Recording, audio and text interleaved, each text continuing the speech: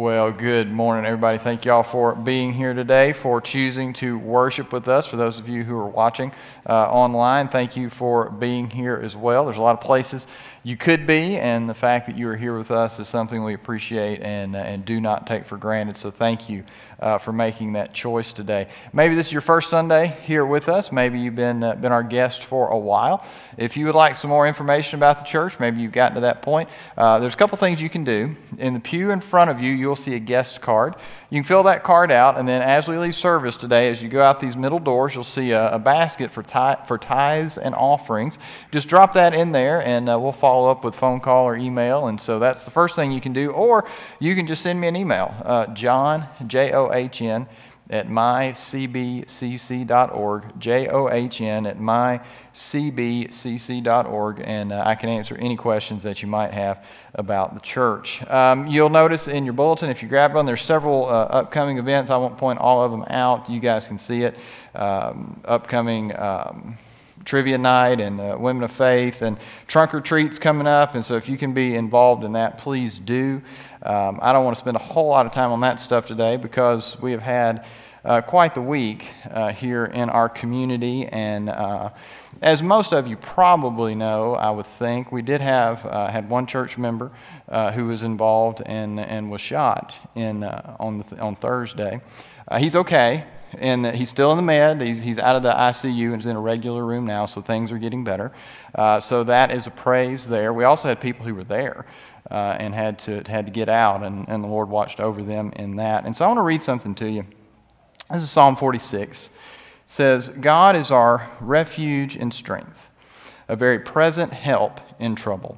Therefore we will not fear, though the earth should change, and though the mountains slip into the heart of the sea, though its waters roar and foam, though the mountains quake at its swelling pride.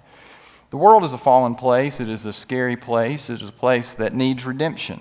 It is a place where the only answer to things like this are the gospel and the change that comes about through repenting of your sins and placing your faith in Christ. But it is just a reminder, the things that we have seen over the last few days, those who run towards the gunfire to protect people and to take care of people. We had some of our members there who were serving in those lines as well. And it's one of those things that you look at and it's a reminder that life is short, life is precious, that this world needs redemption.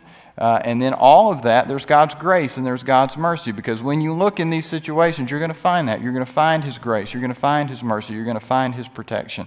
And so it's just a reminder that He is in control.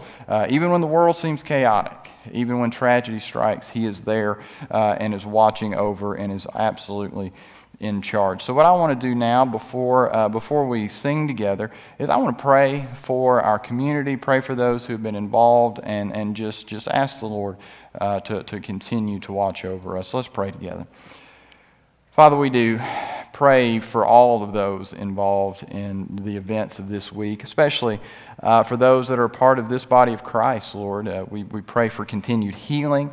We thank you for protection for those that were there, that got out, and for those who went to serve and to do their job to help those who were there. Father, we thank you, Lord, for even in the midst of tragedy, this reminder that you are in control. Lord, that all things are there to remind us of who you are, so that we will flee to you at all times. Lord, I pray for all the families who are involved. We lift them up. I pray for their churches.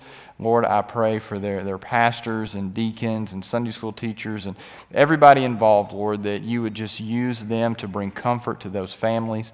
Give us opportunities, Lord, to reach out to them as well. So, Father, we pray for our community today. We pray for Collierville and the surrounding areas as this has touched so many families, Lord. And we pray that ultimately you would use this to remind people of who you are and how precious life is, and that they would seek you, Lord, and if they do not know you, that they would use this reminder to realize they need to call on the name of the Lord and be saved. Lord, we thank you for our first responders. We thank you for all those that serve and protect, and I pray that we would never take those freedoms for granted, Lord, that we have, and we would always appreciate, Lord, those that you place in those circumstances. We thank you for that. So, Father, we ask you now during this hour, as we sing, as we pray, as we respond to your word, that it would be a day where we leave here walking closer to you than when we came. Lord, grow us in our faith today. We pray this in Jesus' name. Amen.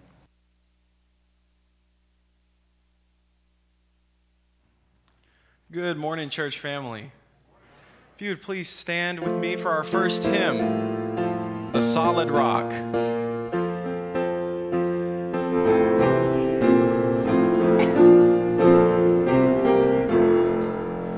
My hope is built on nothing less than Jesus' blood and righteousness. I dare not trust the sweetest frame, but wholly lean on Jesus' name. On Christ the solid rock I stand, all other ground is sinking sand, all other ground is sinking sand. When darkness seems to hide his face, I rest on his unchanging grace. In every high and stormy gale, my anchor holds within the veil. On Christ the solid rock I stand, all other ground is sinking sand, all other ground is sinking sand. His oath, his covenant, his blood support me in the whelming flood. When all around my soul gives way, he then is all my hope and stay.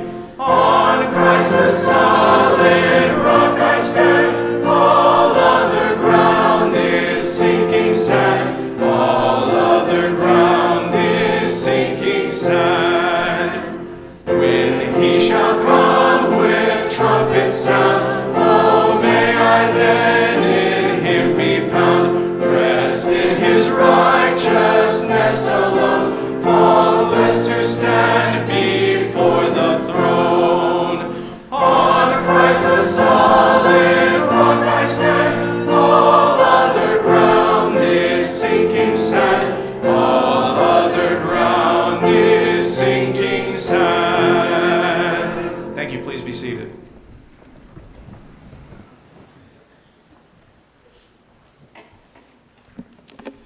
Well, good morning.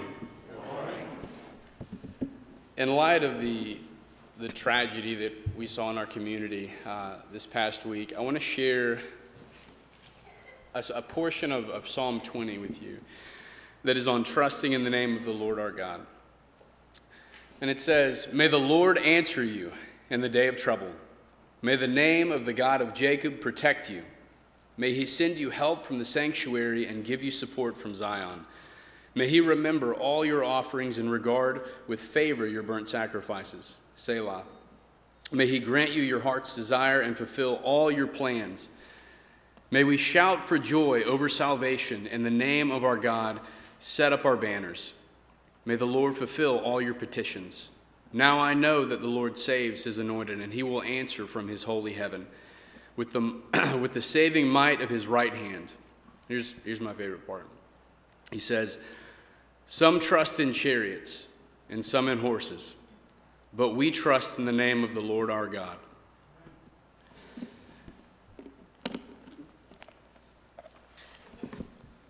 What I love about 7 is that even though tragedy happens, and even though we have practical things in place, to help us in life and things that are necessary, we know that ultimately God is not taken surprised by any of this. And he's here to heal, he's here to restore, he's here to redeem, and he is our ever-present help in time of need.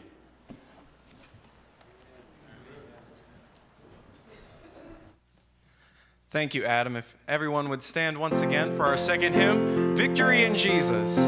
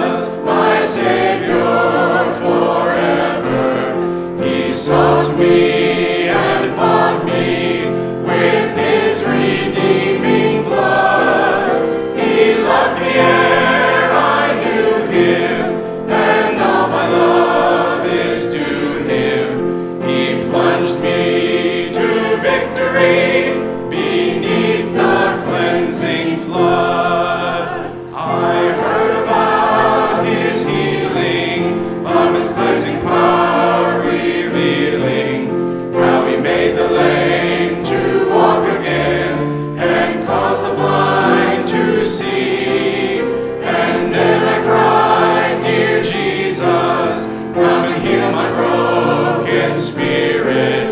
And somehow Jesus came and brought to me the victory. Oh, victory in Jesus, my Savior forever. He sought me and bought me with His redeeming blood. He loved me ere I knew Him, and all my love is due Him. He plunged me to victory beneath the cleansing flood. I heard about a mansion He has built for me in glory, and I heard about the streets of gold beyond the crystal sea, about the angels singing and the old redemption story. And some sweet day I'll sing up there the song of victory. Oh, victory in Jesus, my Savior forever. He sought me and bought me with His redeeming blood. He loved me ere I knew Him, and all my love is due Him. He plunged me to victory beneath the cleansing flood. Thank you. Please be seated. Amen. It's good to sing about victory in Jesus, and we're going to pray in light of the victory that we have in Jesus. Following our prayer today, we're going to let our children's church be dismissed, and so children up through the 4th grade, welcome to join us. Thankful for our children's church teachers, and we'll meet you in the back of the sanctuary following our prayer time together, okay? Well, let's join together in prayer at this time. Father, you are the God of our salvation. Father, we praise your name. It's good for us to gather together, Lord, to worship you and to be reminded of the victory that we have in Jesus.